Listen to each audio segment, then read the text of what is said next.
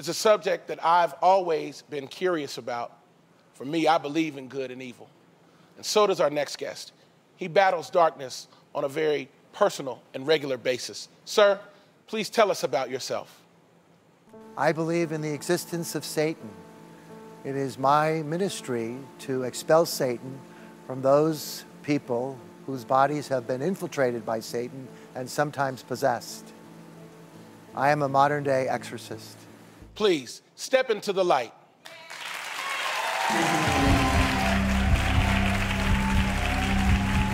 Father Gary Thomas.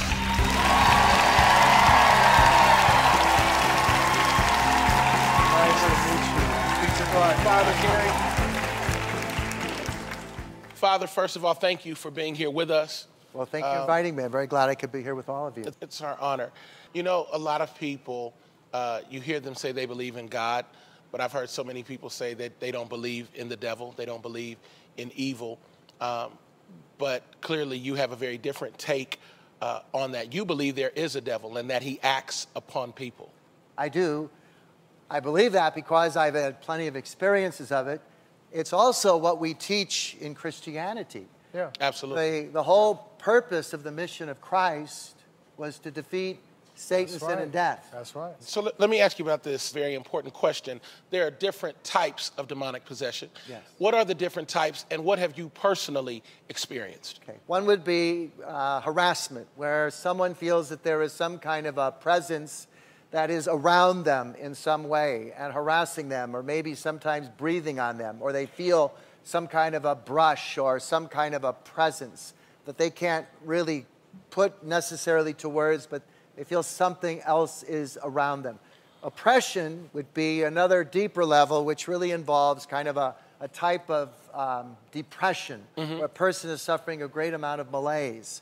Obsession has more to do with psychosis, psychotic types of events such as auditory hallucinations or visual hallucinations. And of course, what is rare, but what is not absolutely out of the question, would be possession itself, which is where a demon, a preternatural reality, has taken full control of the body of that person. What have you actually seen? I would say the worst case has been a gentleman who our team prayed over for 4 years and who exhibited the most ferocious manifestations that I have ever participated in, along with, we didn't have just our team, but we had several other teams present as well, where we had numerous people holding this gentleman down. And so he fell on the floor and began to slither as a serpent. Yep. And finally, we invoked the angelic, Michael and his legions, rather than ourselves, to actually restrain this person, and we were successful in doing that.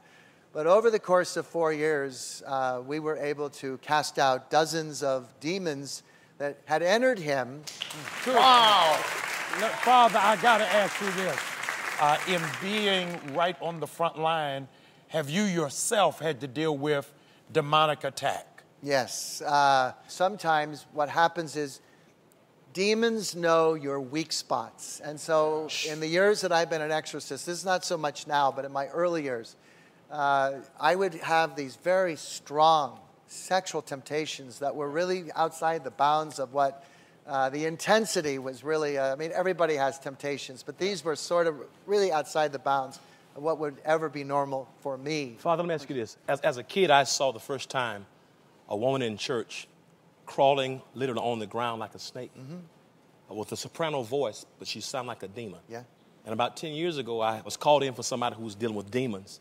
And when I walked into that room, Bibles began to come up and move around in the air. That's the first time I literally saw Bibles come up off of tables and begin to move around in the air.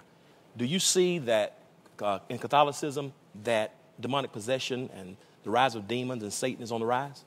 I do, and I believe that it is on the rise because I think the amount of paganism that's practiced in our country is on the increase.